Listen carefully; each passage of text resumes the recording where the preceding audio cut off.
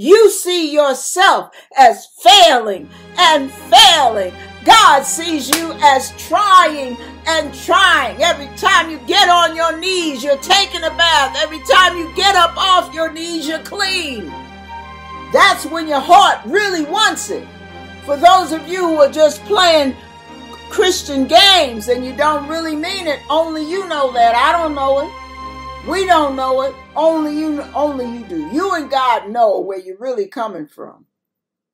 And if you're really crying out trying to get over some of this mess that you've been caught up in, some of the sins you still want to participate in, knowing you want to participate in them, but you're crying out to God to get it out of you, to turn you off to the thing you're so turned on to.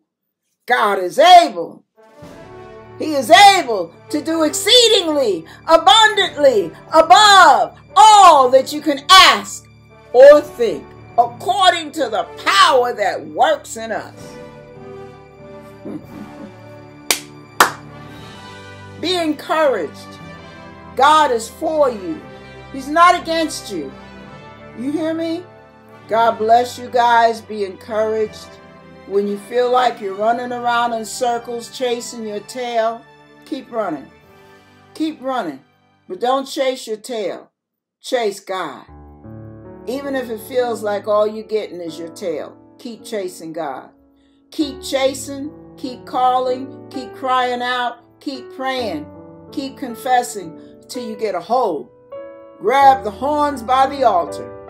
Grab the altar by the horns. Got it backwards, but grab a hold of God with all your might. As the deer panteth for the water, so my soul longeth after you, Lord. Cry out to him. Don't give up. Don't give up on you.